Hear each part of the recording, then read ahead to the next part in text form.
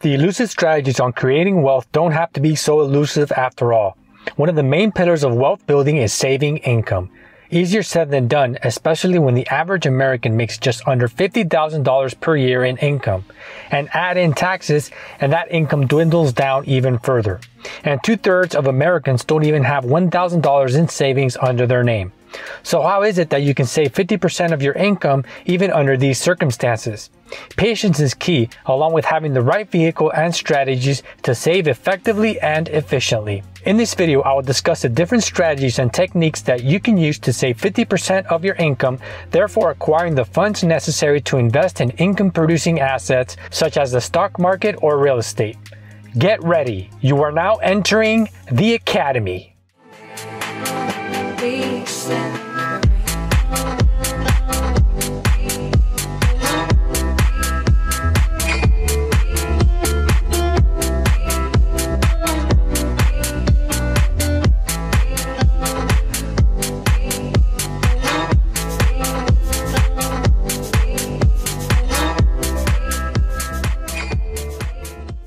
Cutting back on expenses is one of the critical steps in saving huge amounts of your income. Of course, cutting back and eliminating on lavish expenditures, unnecessary items, goes unsaid.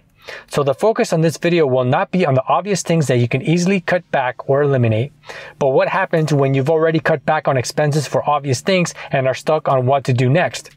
Well, now we have to work on reducing expenses on the essentials, such as food, gas, rent, etc. The first expense to focus on is food. These days, food can be very expensive. In fact, sometimes it is cheaper to actually go out and eat versus buying the materials to make your own food at home.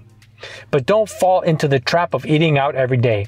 It actually ends up costing you more, including your health. There is no doubt that cooking and eating at home will not only save you money in the long run, but is also way healthier. Be smart when doing your grocery list. Buy in bulk and eat simple meals.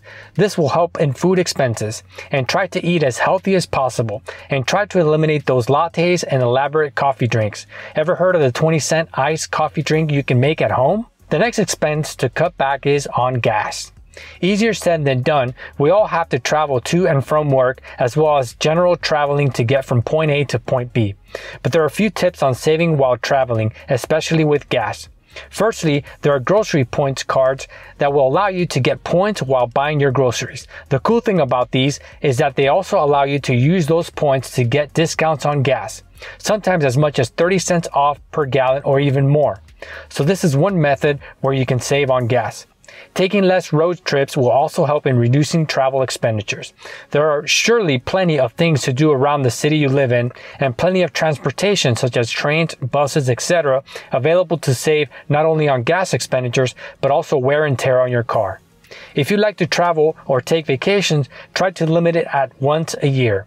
All good things come to those who sacrifice and have patience. As far as car expenditures, try to drive a used car and use it as much as possible. Do not get into leasing cars, as this is a very expensive way to lose money. The third way to cut back on expenses is to save money by lowering your rent.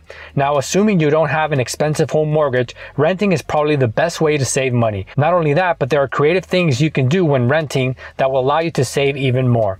Ever heard of rent hacking? Renting a modest home can help you save money by having a few roommates who live in the home, and the rent can be divided down by 3 or more.